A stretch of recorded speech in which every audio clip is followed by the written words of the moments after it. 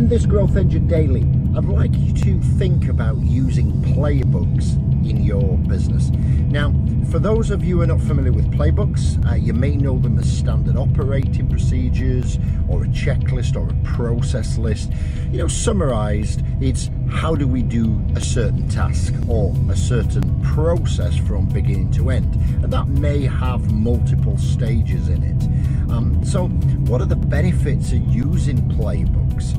Well, ultimately, if you think about what happens inside a business, usually people who have been there, you know, a reasonable amount of time, do the tasks, do them well, but there's no sort of repetition inside the business. You know, one administrator may process a file slightly different or in a slightly different order to another administrator, whereas one salesperson, you know, they'll use the sales skills, may go through the sales process with a client slightly different to another one. So the benefit of using playbooks, it really provides consistency, and consistency is what drives customer experience, what drives efficiency from your employees, which ultimately drives your bottom line. And improves it, because if you can do a process or a task or a job, it's not about doing it faster sometimes, but doing it regular, doing it consistent, doing it well. You're going to maximize your employees' time, the resources that you need to invest to get the same amount of output. So playbooks are a wonderful tool to use. Often people will say, oh, I've got a playbook in marketing, or I've got a playbook in sales. But as I touched on earlier, playbooks are company-wide. So I'm going to give you a couple of examples. If you hire a new recruit and bring them in, and it doesn't matter if that's a junior, and if, you know, like an apprentice, somebody who's part qualified, or, you know, on top of the game, who's really going to help you drive forward, it doesn't really matter. It's still going to be new to them, the way you do things inside your business. And, you know, even for the most experienced individuals, you know, maybe they went from one company to another company in the same space. You know, your company will still have its own culture, its own way, its own processes, reporting structure. So a playbook allows somebody to come in and review exactly step by step what they're required to do, in what order and by what time, which is ultimately going to, you know, drive the output, you know, to be more consistent and efficient, as we said earlier. So think about finance. Here's some examples of playbooks. We have a playbook in our business for how to load invoices up, how to manage our credit and credit control, purchase ledger. You think about when you buy goods, and whether that's a contract over a certain value, an item over a certain value. In your business, you may have to go and get a second signature or get an approval. Your bosses, or you as the boss, may want them to go out and get 3 quotations or 3 RFQs, RFPs as you might know them. So ultimately, think about that. If you've got a playbook that says, you know, if we want to, you know, purchase or lease a new photocopier, you know, it may be approach 3 Canon dealers, obtain service contracts, obtain terms and conditions, get quote, get demo. You know, can you see it's like a bullet point list? And you don't have to have any fancy software, although at the end of this I'll leave a couple of recommendations for playbook software. But ultimately, you can see anybody coming into your finance department or your purchase department who needs to go and lease a new photocopier, you don't have to spend time explaining every detail of what you do. And ultimately, the work that that person brings back, it's going to be in line with your expectations. Now, for all those who are jumping up and down saying, hey, that sounds like micromanagement, it generally isn't. This is empowering people to go and use their skills and to follow a process that your business needs done. You know, if you move into operations, when you win a new customer, having a playbook for how your customer service teams will onboard a customer, when they make a telephone call, when they write the letter, when do they set up their account, how do they send out their account number, or you know, do the first onboarding call. You know, in recruitment, especially if you're working with recruitment agents, you may have a specific way that you want to recruit.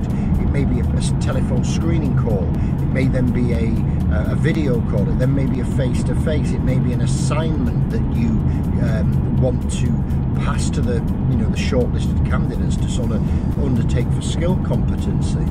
Ultimately, having a playbook that you could give to a recruitment agent that says, yes, you do what you do at your side, vetting and screening, but once they come over to us, this is the process. It's going to allow the recruitment company to shortlist and sift through the candidates a lot better. And if you're recruiting internally as well, you're different departmental managers, you've got a playbook in play. You move through into marketing, marketing playbooks, there's so many, but it could be, how do we do social media? What's our content strategy? What does a funnel look like? For awareness, consideration, decision stage. How do we buy in paid media? How do we use an agency? What do we require? All these sort of steps that you go through before you either appoint an agency or implement a campaign live outside. And that could be broken down into build your assets, design the graphics, record the videos, have the editor edit the videos. And whilst this may sound like just a step-by-step checklist, the reality is it is. But in so many businesses, you've got 2 or 3 people in a different department, all doing different things in different ways, or the same things in different ways, which is affecting your performance. Driving to sales. Here at The Successor, we have a fairly stringent sales process where we have a connect call just to see if there's a fit.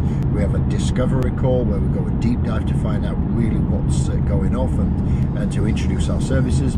We then do goal planning to sort of structure what objectives we would be trying to achieve once the client comes on board. We have a prescription section where we give a quotation out or an investment schedule out. There's negotiation in between on that, and then there's closed won or closed loss. We have a playbook for that, a step by step, including scripts. And while scripts can sound scripted, excuse the pun, it's more of a guide for the person to follow, and everything from opening statements, positioning statements, objection handling. We've got a playbook that helps the sales team do that. As you move into governance, how do we keep our licenses up to date? What are the processes that we need to go? Do we need to go through? Do we need qualified personnel? How do we keep our HMRC right? How do we have our social responsibility activities in the community right? How do we report to shareholders? All playbooks. So when you're thinking about it, imagine going into McDonald's from the point that you order to the point that you either sit down with your meal or you take it out from the drive-thru or whatever. There is a systematic process where individuals have got specific jobs to do in specific orders that guarantees consistency at an output. I don't ever think anybody will out-systemize McDonald's, but ultimately you understand that is where you get into. So the quick recap of benefits, is that it allows you to think through your processes, it empowers your team, it improves customer service, improves efficiency, and ultimately improves your bottom line. So how do you get started with playbooks? Well, the cheap and simple way: get a Microsoft Word document or a Google Doc. Do it by department. Let's start with finance, and then let's pick out all the major tasks that they've got to do, and then just put a subheader in there and then bullet point it down. I want to do 1, I want to do 2, I want to do 3, I want to do 4, and at 5 it gets passed over or it's completed. So that's a simple way of doing it. You can systemize that just off an operating procedure of something as simple as a Word document. But don't do it yourself. Get your team involved, especially the managers and an employee who's working in that department, and cross-reference it with another employee and get the best process working for you. If you do want to go automated, things like HubSpot enterprise systems, you can get playbooks and build those all out that all link into your CRM, so your salespeople have the sales playbooks, customer service people have the customer service playbooks, etc., etc. Or if you're not quite at the level of HubSpot Enterprise, that's absolutely fine. It is a big investment. There's things like Process Street, so you can check that out at process.st. And Process Street is like a standalone piece of software that helps you run and build playbooks with customized fields, drop-down fields, free text fields, and that can link into Zapier, back into your CRM and things like that. So I'd love to know if you're using playbooks and whether you use them across your entire business or just in certain departments. I'd love to know how they're working for you, if you've seen better results, or if you're just getting started and this helps you to sort of process map out what you're going to do. So as always, leave us a comment below. We'll be happy to get any questions answered. And as always, we appreciate you continuing your growth engine development. Go do the hustle, go make it happen, and we look forward to catching up with you